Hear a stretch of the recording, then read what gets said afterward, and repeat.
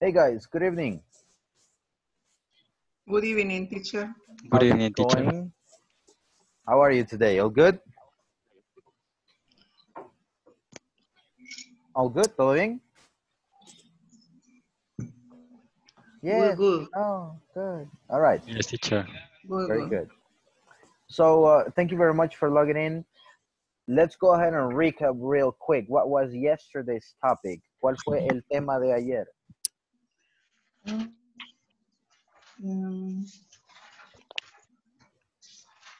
There is, there are. There is and there are. That's right. So when do we use there is? For singular or plural?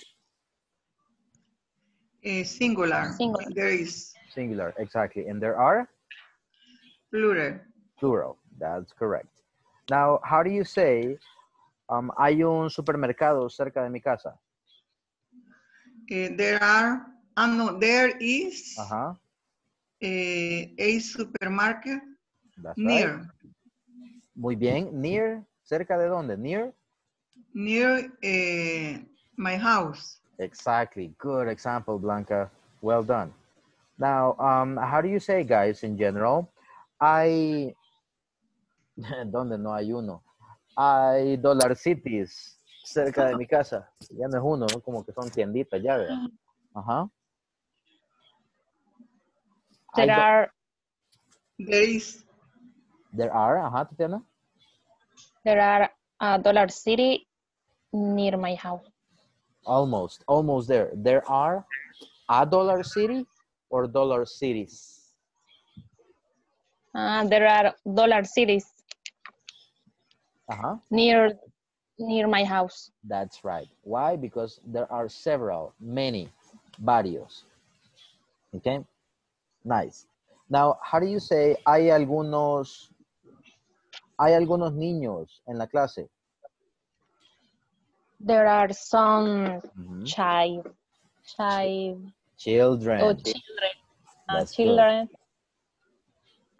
in the class. Exactly. There are some children in the class. Remember, we're going to be using some when we don't know the exact number of people. Vamos a ocupar some cuando no digamos la cantidad exacta. Algunos. Yeah? Okay. Good. And the last example, how do you say no hay ninguna farmacia en mi vecindario? There is Not. There, ajá, podemos decir eso.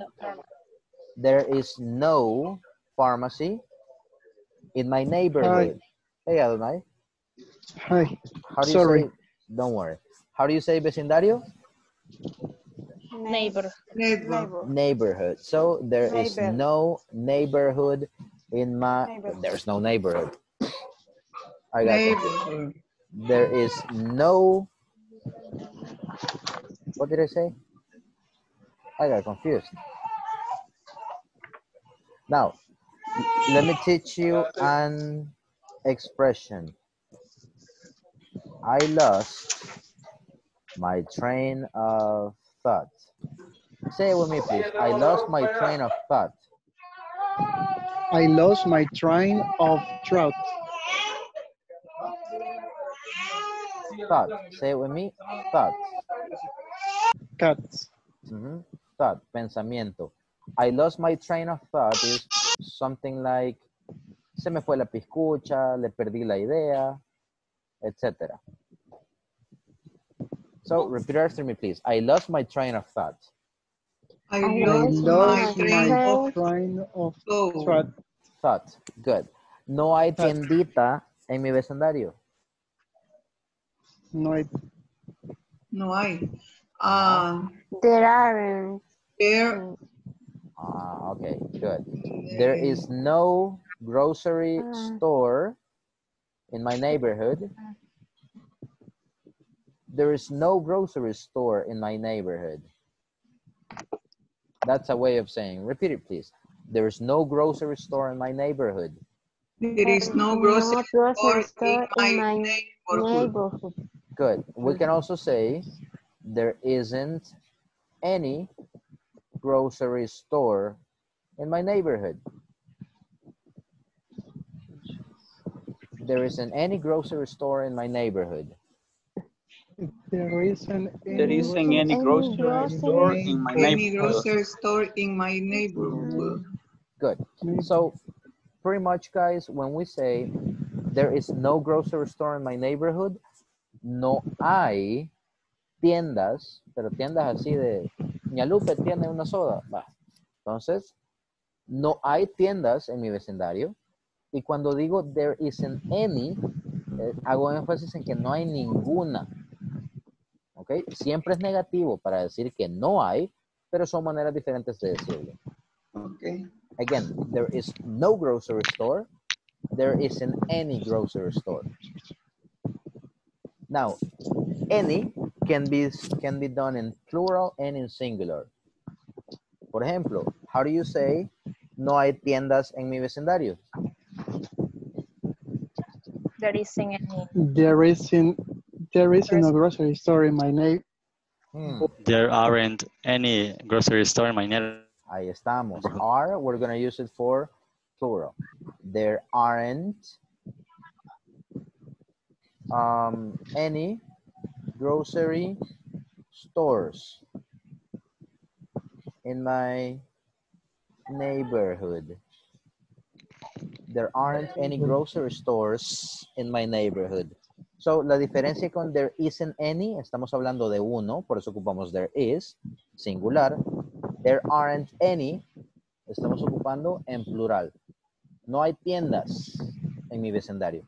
Y si se fija en el grocery store, con is va en singular, una, y con plural, there aren't any grocery stores, y lleva ese. Stores. ¿Estamos claros con eso?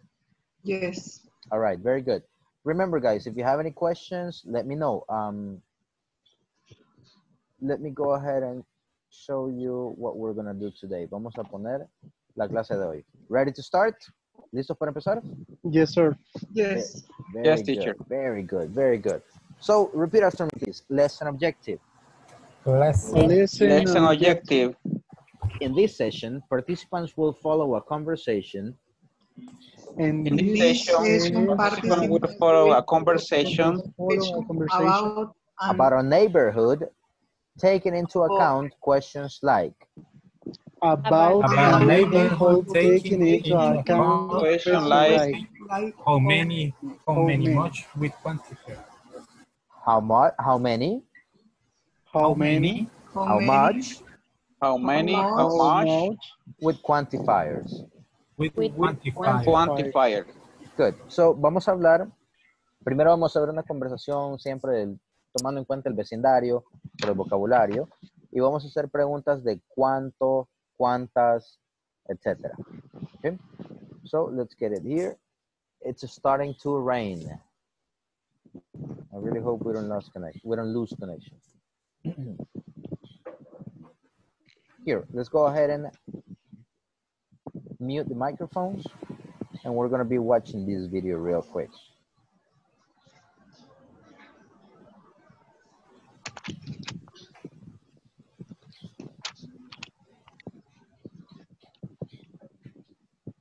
There it is.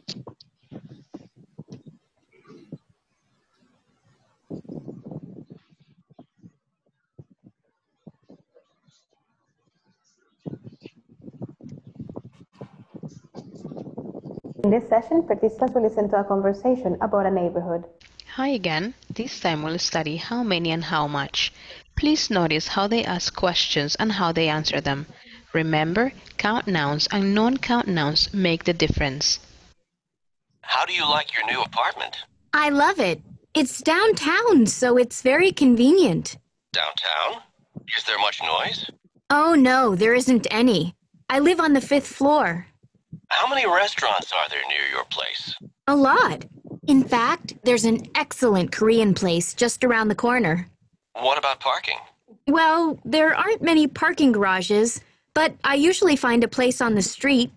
Is there much crime? No, it's pretty safe. Hold on. That's my car alarm. I'll call you back later. Right, so let's go ahead and repeat a little bit so we can get this into context. Say it with me, please. How do you like your new apartment? How do you How like do you like your new apartment? Your new apartment. Good. We're going to fix a little bit some pronunciation. We don't say how do. We say how do. How do. How do How do you? how do you how do you How do you? How do you? How do you like your new apartment? How do you like your new apartment? Your new apartment. Good. Volunteer Luis, thank you. Go. how do you like your new apartment? I love it. It's downtown, so it's very convenient. I I love love it. it. It's downtown, Downtown so It's it's so very very convenient. Convenient. Omar Avelar. Yes. I love it. It's downtown, so it's very convenient. Okay. I love it. It's downtown, so it's very convenient. Good. When we say how do you like es como te gusta. Otra manera de decir do you like. So how do you like your new apartment? ¿Qué tanto te gusta? I love it. Me encanta. It's downtown, so it's very convenient. Está en el centro. Pero quizás ahí el centro es diferente aquí, ¿vea? Pero siempre es como el centro de la ciudad. So it's very convenient. Convenient means that como que es muy conveniente, que tiene cosas cerca, ¿verdad? Que la vida es un poquito más fácil ahí porque tiene más cosas alrededor. Es como vivir cerca de Metrocentro, por ejemplo, o cerca del Boulevard Constitución, que tienen todo, tienen bancos, supermercados, Dollar City, Subways, pupuserías, pizzerías, etc. Okay? So let's continue. Okay. Downtown. Downtown? Is there much noise? Is there much noise? Adonai, downtown, is there much noise? Downtown, is there much noise? En el centro, y hay mucho ruido. Good. Next one. Oh, no, there isn't any. I live on the fifth floor. There isn't any. I live on the fifth floor. I live on the fifth floor. No, no hay mucho. Vivo en el quinto piso. Go, Roberto. Oh no, there isn't any. I live on the fifth floor. Good, good. Repeat after me, please. Live. Live. Exacto. Now, cuando nosotros decimos live, esta palabra es bastante tricky, como que engaña. Si decimos live, es como yo vivo. Pronunciation, live. Live. Pero si yo digo live, que se escribe igual, pero tiene diferente pronunciación, estos se llaman homonyms. Yo digo live, es como cuando, digamos, el presidente está en vivo. ¿Han visto Facebook Live? Que la gente está en vivo, transmitiendo en vivo. Okay. Esa es la diferencia entre la pronunciación. Live, yo vivo, o vivir. Live es en vivo. Ok. So, live, vivir. Live, en vivo. Live. Ok, live. Good. Okay. How many restaurants are there near your place? How many restaurants are there near your place? ¿Cuántos restaurantes hay cerca de tu lugar? Your place es como tu casa, tu lugar. Hey, come to my place. Ven a mi casa.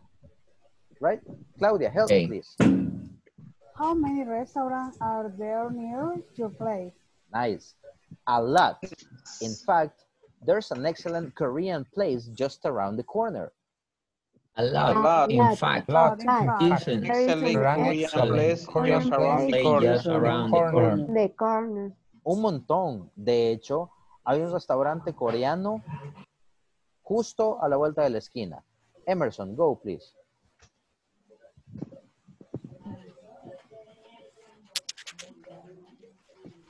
Emerson?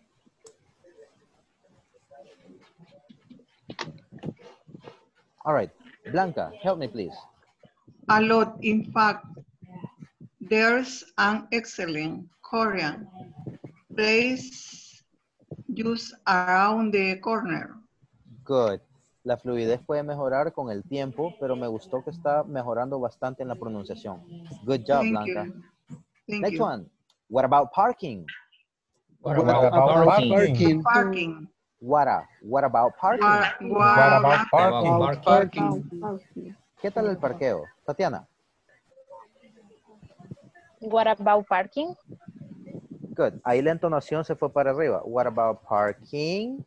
Que esa va con las preguntas yes, no. Vamos a ir para abajo. What about parking? What about parking? What about What parking? about parking? Again, Tati. What about parking? Se puede mejorar. Parking. Parking. Parking. What about parking? What about parking? Good. Let's continue. Eso me llega, que probemos y así es que vamos aprendiendo. Well, there aren't many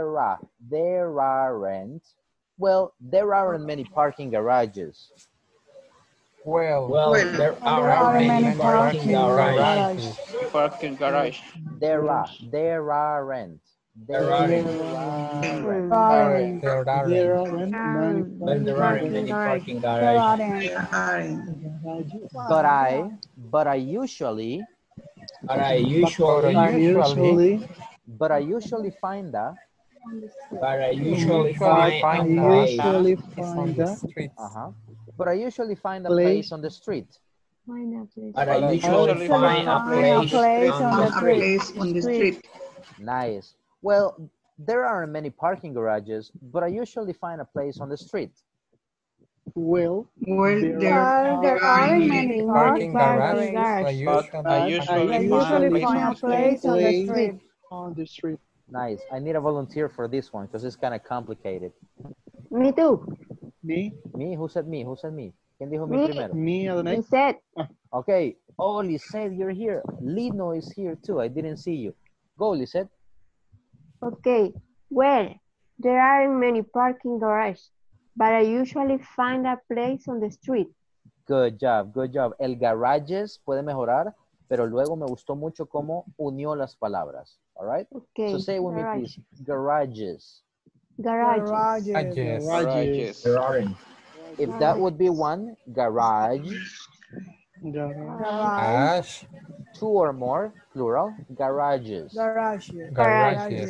Good. Bueno, no hay muchos parqueos o garages, pero generalmente encuentro un lugar en la calle. Is there much crime? Is there much crime? Como que hay mucho crimen. Is there much crime? Is there much crime? Lino? Hello. Go ahead, please. Is there much crime? Is there much crime? Crime. Good. Is there much crime? Muy bien. Topando la M por el sonido. Fantastic. No, it's pretty safe. No, it's pretty safe. It's pretty safe. It's pretty safe. Hold on. Lo unimos. Hold on. De un solo. Hold on. That's my car alarm. That's my car alarm. I'll call you back later. I call you back later. Good. I'll call you back later. Call you back I later. call you back later. No, es bastante seguro. Espérate. Así en salvadoreño, vea. Doblaje del salvadoreño. Espérate. Esa es la alarma de mi carro. Ya te llamo. I'll call you back later. I need a volunteer for this one. Me again. Adonai. Okay. Good. Ladies first. Las damas primero. ¿Les parece? Yes, ladies first. There you go. Claudia, go. Okay. Now, it's pretty safe. How long does my car alarm? I call you back later. Later. Good. So guys, I always do this so I can correct pronunciation. Canciones que les gusten, cántenlas. Aunque no tengan voz para cantar, no van a ganar un American Idol, pero pueden mejorar su pronunciación. Okay. Now, es de tener muy en cuenta que con la música, generalmente, pues, eso es arte. Entonces tratan de pegarle a la pronunciación, quizás con el ritmo de la música, o le cambian, quizás lo acortan para que suene bien. En cuanto a gramática, no lo recomiendo al 100%, pero sí para que ustedes vayan, para la fluidez es súper bueno, y también para el listening. Ya si les toca hablar con una persona del ámbito de la canción, hip hop, por ejemplo, yo trabajé en un lugar donde hablaba con bastante gente de color, y sí, es muy diferente. Entonces, siempre traten de estar repeat, repeat, repeat, repeat. That's going to take you very far. Okay. All right, so let's go ahead and continue. Let me ask you something. Ya que vamos a ocupar many and much. Many and much. Many, much. Noise. What is the meaning of noise? Ruido. Ruido. Ruido. Good. Countable or uncountable? ¿Lo podemos contar? No. Nope. No se puede. Very good. Uncountable. Exactly. So, empiecen a ver el patrón. Much, noise, uncountable. Right? Next one. Many. Restaurants. Can we count restaurants? Yes, I can. Yes. Ajá. I So, can count. many goes with countable nouns. Empiecen a ver el patrón.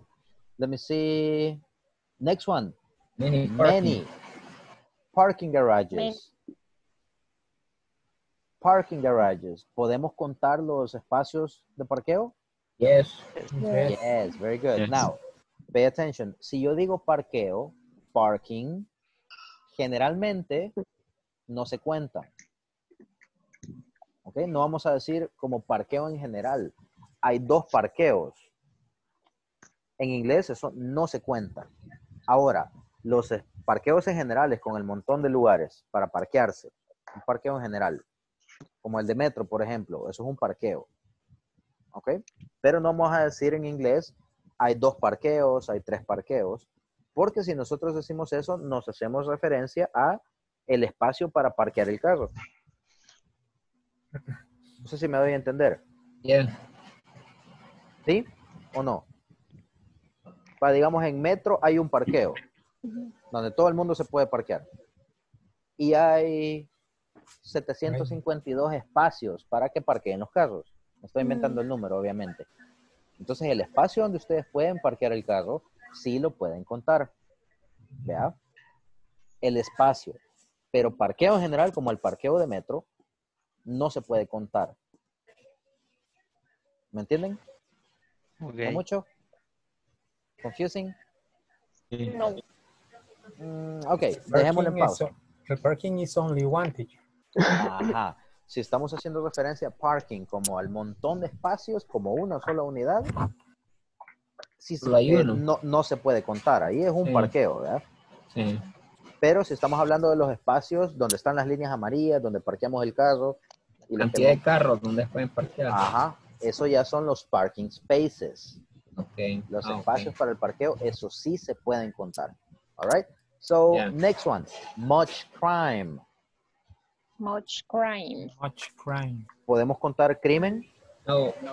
No. Podemos contar robos, asesinatos, etcétera, etcétera, etcétera, pero no crimen. Crimen es uncountable. So, ¿cuándo ocupamos much? When do we use much? Contable. ¿Cuándo se puede contar? Uncountable. Uncountable. Say it with me. Uncountable. Uncountable. Exactly. And when do we use many? Many. Countable. Exactly. Good. So, acaban de aprender, señores, que many es para incontables y much es para contables. All right? Now, read with me, please. In this session, we will take a look at quantifiers. In this session, we will take a look at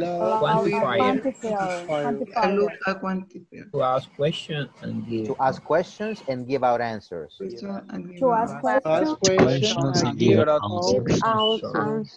Good. Now let me finish. In this session, we will take a look at quantifiers. To ask questions and give out answers. Go.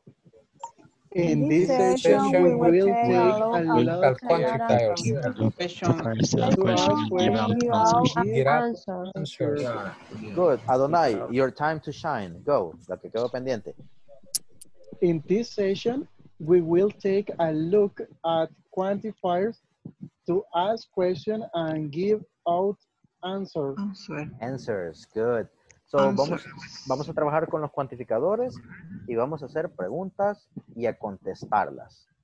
So let's get it rocking. Pay attention to the details and how to use it. Pongan atención a los detalles, más que todo a la estructura, porque ustedes ya aprendieron cómo ocuparlo. Ya le hallaron el truco. So let's take a look.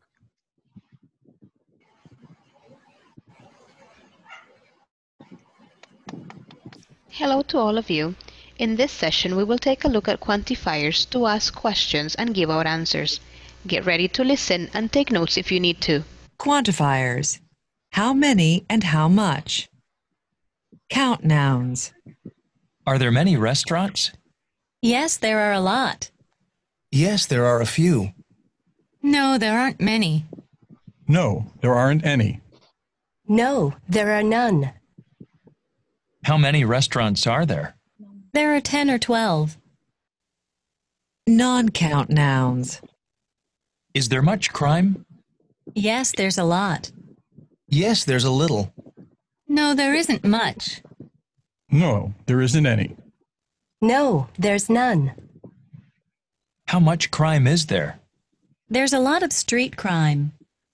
We can say that when nouns in question are count nouns, we can answer using a lot, a few, many, any, none. This will depend on how many there really are. Remember, a lot is a big amount and none is nothing. When nouns in question are non-count nouns, we can use a lot, a little, much, any, none. Remember that when we talk about non-count nouns, both questions and answers are singular. Alrighty. Hello to all of you. In this session, we will take a look at quantifiers. All right. So please go ahead and repeat with me. Are there many restaurants? Are there many restaurants? So when we use are there many, okay, remember that we used to say is there any. Es como que hay algún. Estamos preguntando de si hay uno. ¿Ya? Aquí estamos preguntando si hay varios. Okay. So hay varios restaurantes. How do you say hay varias escuelas? Are there many schools? Many schools. That's right. Are there many schools? Now, I'm going to get this done. Les voy a mandar el screenshot porque vamos a trabajar en Word.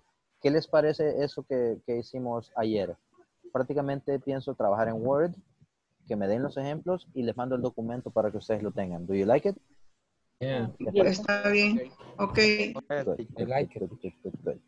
Bye. So, let me go ahead and send the screenshot. Les voy a mandar el screenshot para que lo tengan.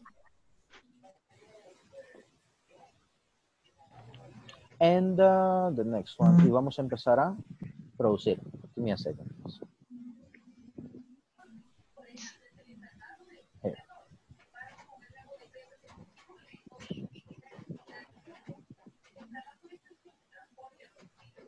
Okay, I went ahead and sent you the screenshots already. Give me a second.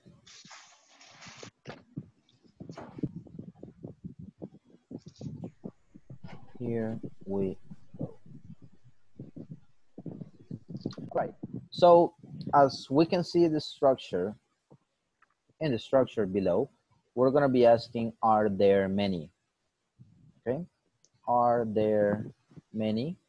And whatever we're talking about in plural.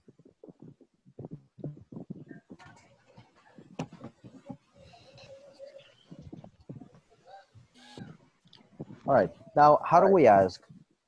¿Hay algunas escuelas o hay varias escuelas? Are there There are many schools. Are there many schools? Are there many schools? Good. Hay bastantes pupuserías. Are there many Are there pupuserías? many pupuserias? Pupuserías. Ajá, pupuserías. Pupuserías. Good. How do you say hay bastantes supermercados? Are there Are many there markets? supermarkets? Supermarkets, correct. Are there many supermarkets? Nice. So, this is the way that you ask if there are many of something. Esa es la manera que ustedes van a preguntar si hay bastantes de algo en específico que estemos hablando. Okay? Now, sorry, teacher, y si solo es uno, are there any? Any. Okay. Is there any? Porque acuérdense que ocupamos is para singular. Sí. Okay, Okay. sí, Is any. any. Right. Okay. New share, let me change it to this one. Now, going back to this structure, say with me, please. Yes, there are a lot. Yes, there are a lot. Yes, there are a lot. Sí, hay un montón. How do you say sí, hay un montón? Yes, there are a lot. There are a lot. But yes, there are a few. Yes, There are a few. There are a few. Sí, hay pocos, poquitos. How do you say poquito? Yes, There are a few. That's right. No, there aren't any. No, there aren't many. No, there aren't many. No, no hay muchos. O sea que sí hay, pero no muchos. ¿Estamos ahí? Yeah. Yes. No, there aren't any. No, there aren't any. What is the meaning of that? Ninguno. No hay ninguno. No hay. En salvadoreño, ni Ni uno. uno.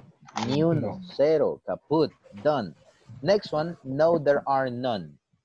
No, there are none. That's good. So, acá vemos, guys, que significa lo mismo. Ni uno. Another way of saying no hay ninguno. No hay Okay? nada. Nada. Cero. Caput. And estamos preguntando aquí cuántos hay. Bless you. O solo que sí hay algunos. Que sí hay muchos. Que sí hay muchos. Ajá, que sí hay, ¿verdad? Que sí hay varios. ¿Y cómo preguntamos cuántos hay? How many? How many? How many? Exactly.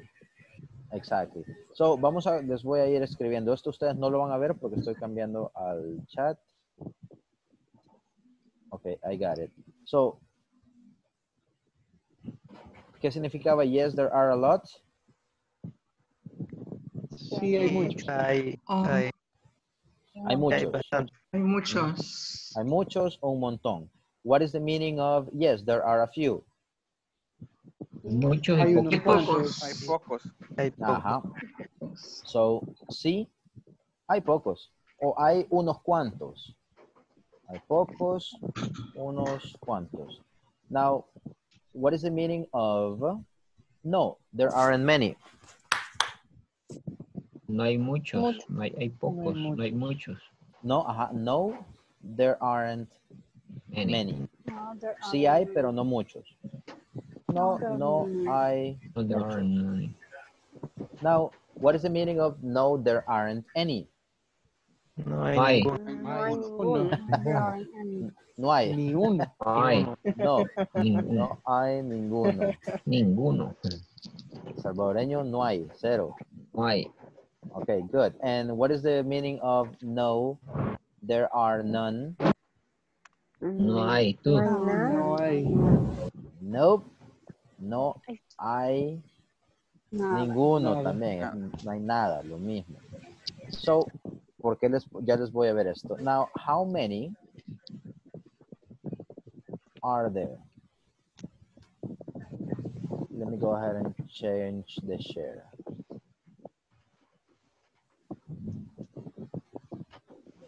Okay, good. Ya tenemos acá, les voy a poner en negro el patrón. So, let's find another pattern. Restaurants, schools, pupuserías, supermarkets. ¿Qué es eso? ¿Son nombres contables o many? incontables? Contables. Countable. Ajá. Countable Countables. nouns. Ahí queda. Countable nouns. So, how many restaurants are there?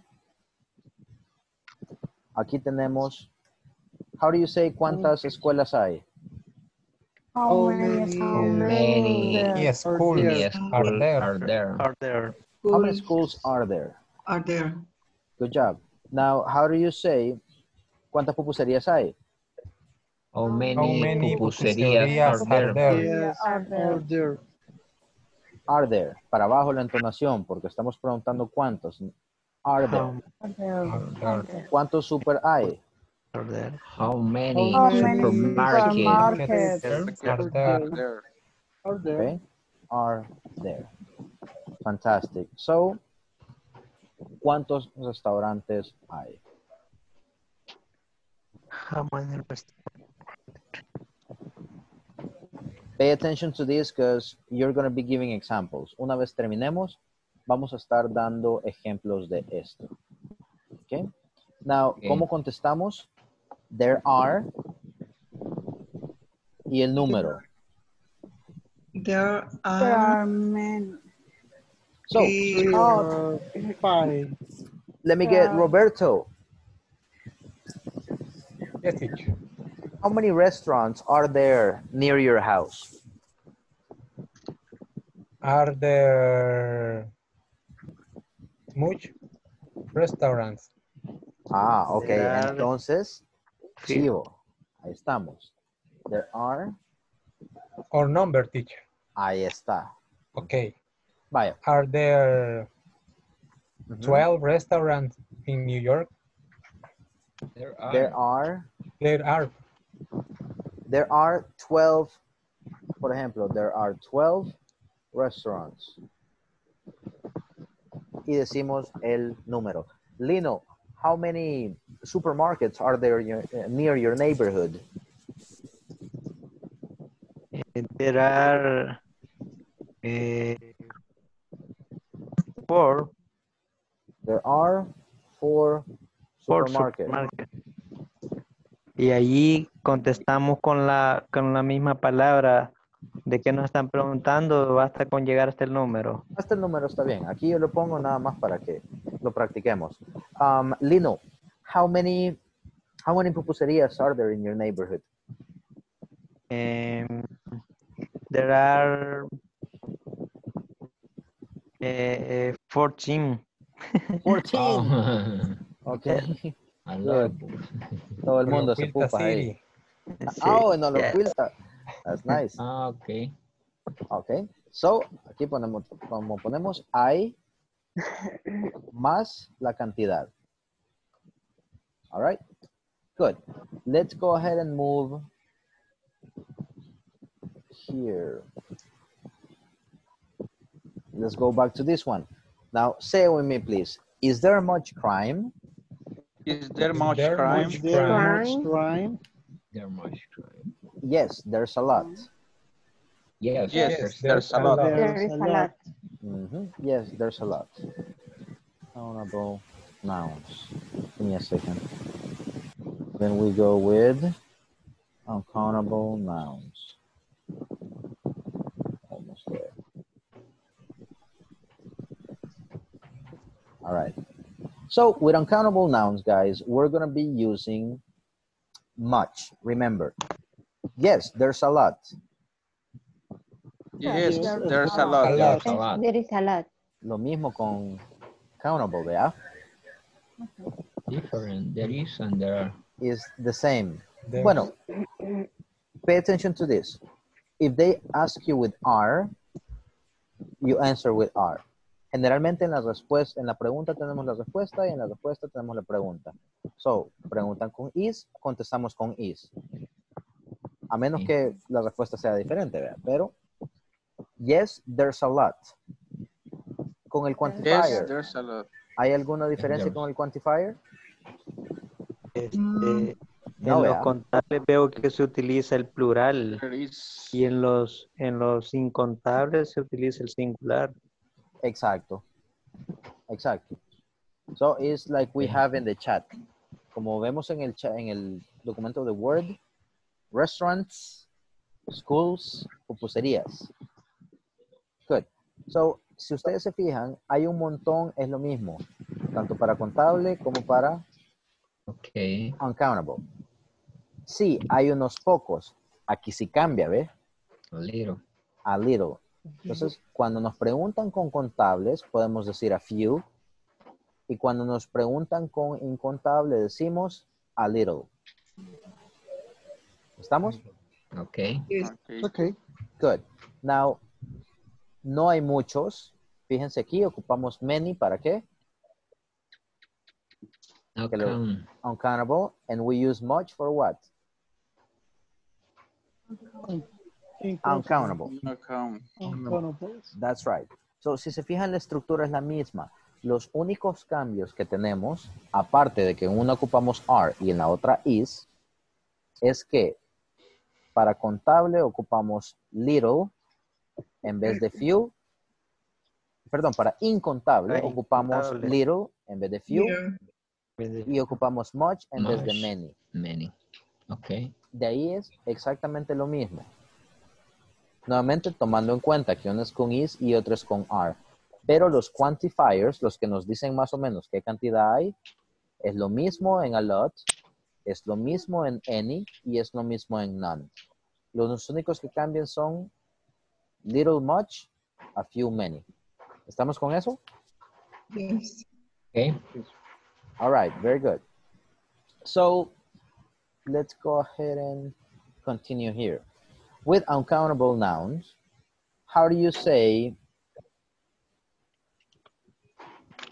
give me a second, I got stuck. All right, here it is. How do you say hay bastante crimen? Is there How much crimen is there? crime? Is there much crime? Is there much crime? Is there much crime? Say with me, please. Is there much crime? Is there much crime? There's much crime. ¿Hay bastante tráfico? Is there much traffic? Ajá. ¿Hay mucha violencia? Is there much violence? Ajá. Is there much violence? So, si se fijan, mantenemos el mismo patrón. Is there much? Y el uncountable noun. Teacher, question. Go ahead. You can say, is there much poverty? Yes, you can. Definitely. Yes, you can. Okay. Just let me double check. I think it's with B as in boy, but let me confirm. No, it's with V as in Victor. Okay, got it. Is there much poverty? ¿Hay mucha pobreza? Is there much poverty? Poverty, that's right, pobreza. So, as you can see, we are using this. And with the answers, las voy a copiar de un solo. With the answers, we're just going to change. Instead of saying, hay un montón, how do we say? Yes, there is a lot. A lot. Sí, hay mucho o mucha, dependiendo de qué estamos hablando. There is a few or there is a little. Para incontables, a little. Sí, hay, en vez de pocos, vamos a decir un poco. Good. There aren't many. There isn't much. There isn't much. No, no hay mucho. Ahí. There aren't any. There aren't any. There isn't any. Y aquí le quitamos no, no hay. There are none. There is none. There isn't. There is none. Nuevamente, nope, no hay. No hay. Now let's move back to this one. We're going to jump back to the previous one in a second. Teacher. En el caso del dinero, ¿se puede utilizar ambas? No. Money is uncountable. Uncountable. El dinero no es contable. ¿Okay? Porque nosotros no decimos, sí, fíjate que tengo 5 dineros. ¿Cuánto vale esa hamburguesa? 2 dineros. No, vea. Entonces, sí podemos contar el currency, que es la moneda. Currency, moneda. Podemos contar dólares, dollars, colones, not anymore, quetzales, right? Euros, euros. All right, so money is uncountable. How much money? Okay. Now, how do we say cuánto crimen hay? How much crime is there? How much crime is there? That's right. Is there? Y ahí ustedes pueden contestar con cualquiera de las anteriores. There's a lot, there's a little, there isn't much, there isn't any, there's none. So guys, if I ask you, how much crime is there? ¿Qué me van a contestar haciendo referencia a El Salvador? How much crime is there in El Salvador? Yeah, there is a lot. There is a lot. No. Exactly. So, unfortunately, right? I really hope that can change soon. So, how much crime is there? There is a lot. How do you say, ¿cuánto tráfico hay? How much traffic there are? Traffic. How much traffic is there? Ajá, how much traffic is there? Acá. Is there, okay. ¿Cuánta violencia hay? How much violence violence is there? Si se fijan, lo ponemos en medio, ¿verdad? Vamos a ponerlo acá. How much crime?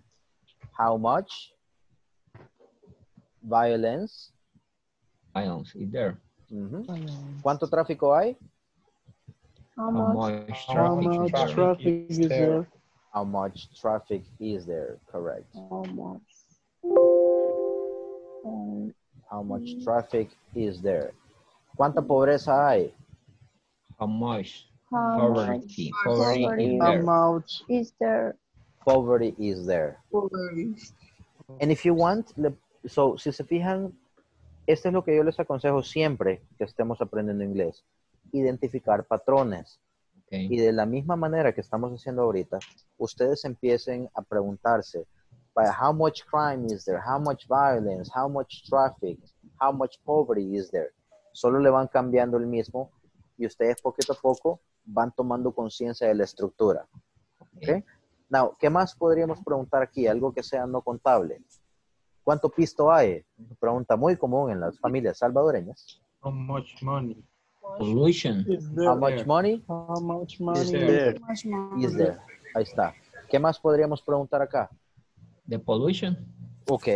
¿Cuánta contaminación hay? How much pollution is there? How much pollution is there? Y si no saben cómo decir algo, Google.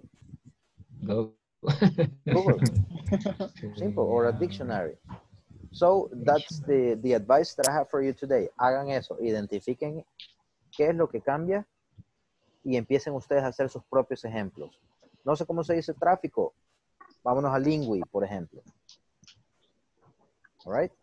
Okay. Now, do you have any questions with this? No. No, for this moment, no. For this moment. Okay, good. So let's go ahead and I'm going to send this to you. The recommendation that I give you is for you to practice. Cada vez que tengamos una clase de estas, ustedes hagan ejercicios, pero literalmente uno tras otro. Unos 10 de cada uno y ustedes le van a poner la respuesta que quieran. Por ejemplo, how much, let me see, ¿cuánta pobreza hay? How much poverty is there? And the answer? Is there a lot There's a lot. There is a lot. There's Okay. a lot. Hay un montón. Now, Yes. how do you say hay poca pobreza? Yes, there's Yeah, a there little. is a little. There's a little. Very good. Little. Ahí estamos. There's a little. Hey, Lino, how much traffic is there in El Salvador? There's a lot. There's a lot. There's a lot. A lot traffic in San Salvador. Exactly. Specifically, well, not anymore because of the quarantine, right? But normally in paydays. When that you strip. Rubén Darío Street, on 5 de noviembre, Salvador del Mundo. There's a lot. Okay? Yeah. Very good. So guys, this was all for today as far as the topic. My recommendation is for you to practice. That's it. Any question before I let you go? ¿Alguna pregunta? No. No, for the moment, teacher. Thank you. Not for the moment. Okay. Good, good, good. Vocabulary, super important. Si no saben cómo complementar los ejercicios, traten de buscar vocabulario que vaya con estos ejercicios. Siempre el vocabulario que traten de aprender, pónganlo en lo que están estudiando para que lo pongan en contexto y les sea mucho más fácil de recordar. Okay. Got it. Teacher, Okay. teacher, ¿cuál es la forma más que nos recomienda para poder identificar las cosas que son contables e incontables? Porque este rollo, bueno, yo recuerdo que ya viene de hace rato de los contables e incontables. Algunas personas, algunos teachers dicen que no es la manera esa de decir contables e incontables, pero para usted, ¿cuál es la mejor manera de identificar qué es contable? Vaya, por ejemplo, si hablamos del agua, pues sabemos que es incontable. Si hablamos de dinero, a mí el dinero me generó cierta duda. Sin embargo, me acuerdo de cómo se pregunta el precio de algo, pues how much it is. Ya, entonces, pero tenía cierta duda.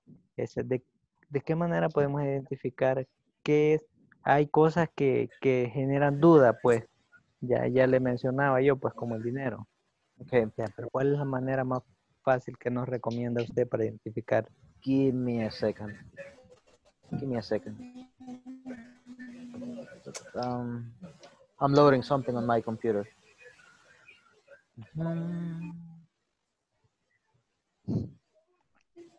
Just one moment, please. Now, the best moment the best way is for you to know categories, que tú sepas categorías y que tú juegues con esas categorías. Les voy a dar una premiere de un video que voy a hacer. Ya, bueno, ya tengo el material, pero no lo he grabado. Se los voy a enseñar ahorita.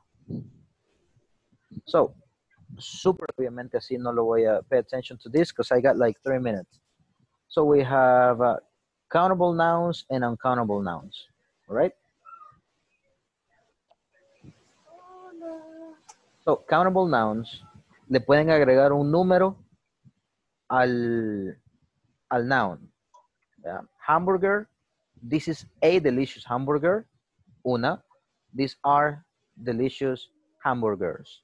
Dos. Eso es prácticamente la manera más fácil de saber si se puede contar. Ponerle un número al principio. Otra forma es, bueno, déjenme darle estos ejemplos. Laptop, laptops, se pueden contar. Box, boxes. Umbrella, umbrellas. Y generalmente van con su artículo. A laptop, a box, an umbrella. Si tú ves an or a en una cosa escrita, ese noun que viene solo puede ser contable. Right? Porque el a y el an solo va con contables. Ahora, los uncountables no se pueden poner un número antes de ellos y generalmente se ocupa is. Esto es cuando tú ya lo ves escrito. Okay. Y como te mencionaba, no se puede ocupar a or an para los uncountables. So, tenemos ideas abstractas. todas las emociones, happiness, por ejemplo, sadness, tristeza aquí como ideas, música, son ideas abstractas, entonces eso no se puede contar. Como tú mencionabas antes, los líquidos y los gases. La cerveza no se puede contar, sí se pueden contar vasos de cerveza y ya está aceptado. Give me 2 beers, dame 2 cervezas, pero no es gramaticalmente. Entonces, los líquidos como water or coffee no se pueden contar. Sí puedes decir una botella de agua y una taza de agua, una taza de café. Con medidas, sí lo puedes hacer. La niebla es un gas, no se puede contar. Un fart tampoco se puede contar. ¿Okay? Las acciones sí, porque se me salió uno, está bien, ahí sí se puede contar, pero estamos contando la acción. Far, two far, three far. Ajá, pero no el gas. Entonces, super quick. ¿Cuándo son hechos de partes pequeñas? Como por ejemplo sand, sugar, beans or traffic. Están hechos de partes pequeñas. Also you have materials. You cannot count materials. Plástico, vidrio, acero, hielo, madera. Todos esos no se pueden contar. Some food. Bacon no se puede contar. Sí puedes contar rodajitas de esto. Meat no se cuentan. Las carnes no se pueden contar.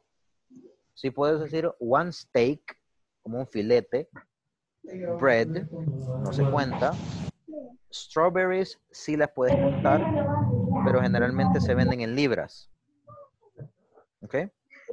Y también eggs. El eggs cuando ya está cocinado, así revuelto, no lo contás.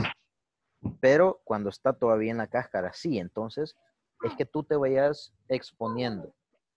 Y tenemos que tener mucho cuidado con ciertos, que, por ejemplo, money. Money en sí no es contable. Sí, los dólares, los euros. Consejos. Te voy a dar 2 consejos. Número 1, ya no le escribas. Número 2, tener dignidad. Entonces, en español sí se pueden contar, pero en inglés no. Advice es advice y se ocupa some advice. Estos son como excepciones. Y también the news. Tengo 2 noticias para vos. La primera, me despidieron. La segunda, estoy buscando trabajo. Entonces, ya no se meten así, sino que the news, aunque vaya en plural, hey, I have some news for you. I have a news for a big news for you. Entonces, prácticamente es que tú empieces a ver las categorías y ya tengas una cierta idea para que cuando te digan, por ejemplo, sal, no, pero es que la sal no se cuenta porque son cositas pequeñas, o, no, eso es un líquido, no se cuenta. Entonces, ya es que tú vayas desarrollando un poquito más de conciencia de cuáles cosas se pueden contar, que aquí, si te fijas, casi no hay categoría, pero en los no contables sí. Entonces, aprendete los no contables, ideas abstractas, líquidos, hechos de partes pequeñas, materiales, comida, y todo lo demás se puede contar, entre comillas. ¿Estamos más o menos? Good. Yes. Así que igual, esto lo voy a grabar en un par de días y lo voy a subir. Okay, excellent. Thanks, teacher. Thank you, teacher. Excellent. Got it, guys. I have another class right now. Thank you very much for being a part of this. Get out of here. See you tomorrow. See you tomorrow. Good night, Thank you. everybody. Good night. Bye-bye. Good night. Good night.